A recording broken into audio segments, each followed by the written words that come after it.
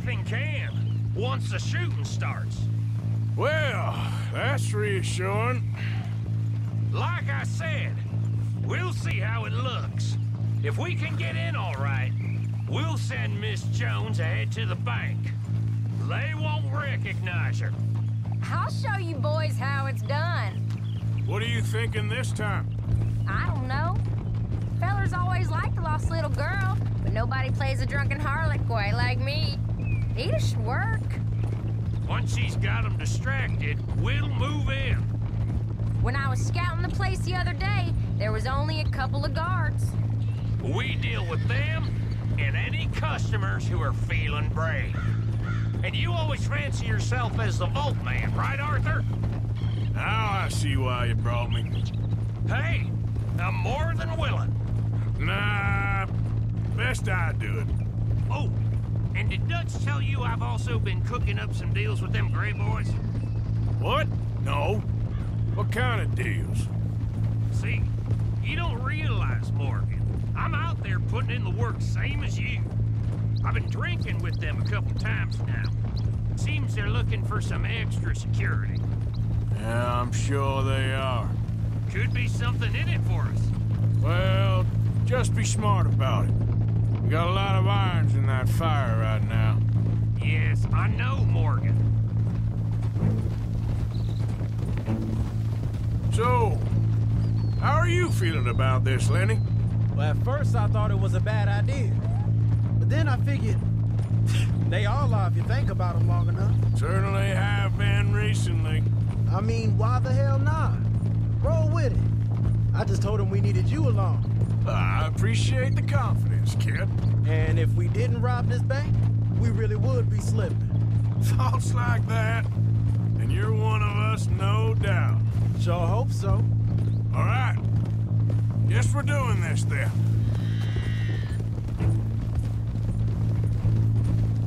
Glad you and Lenny are along for this, Karen. Someone's got to keep you boys out of trouble. I ain't sure even Lenny can be relied on to keep his head.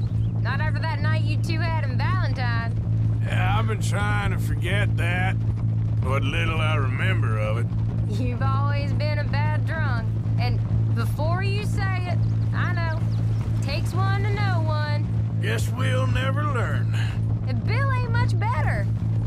So should we stop for some whiskey? How about we wait till after the bank, all right? Can't believe you got me going back to Valentine. Don't tell me it ain't hurt you leaving that bank behind. Not really. Work a town and not hit the bank? That's downright pathetic. I guess we went a bit beyond working it. We shot the place to hell. You did, Morgan. Not me. I played it cool up there. Couple of punch-ups, dealt with some O'Driscolls. Ah, is that right? Like I said, you mess up, it's just one of them things. I mess up, I'm the prize idiot. Well, Bill, I don't know what to tell you. Surprised you ain't already ripped me about that dynamite again. One mistake, and I'll never live it down. Well, what do you need? Pat on the back? A medal? Just know, I got the lead on this one. We'll see about that, once things get going. So, thinking this through. We rob Cornwall's train. We shoot a heap of his men in Valentine. We rob his stagecoach. This is just dawning on you now? And now, we're going back to the one place he knew where to find us. That's the genius of it. Folk never look at what's right under their nose. I ain't sure that's always true. What's happened to you? You're getting real nervy in your old age. The last few weeks happened. Forget about Cornwall. He can't have many men left at this point. Got a bit hairy in that barn, but we all walked away fine from that. Didn't walk away with much. If 4 of us could deal with them in Valentine, and 4 of us could deal with them after the coach robbery, I ain't too worried. That'll have to wait. We're here. Let's take it nice and easy.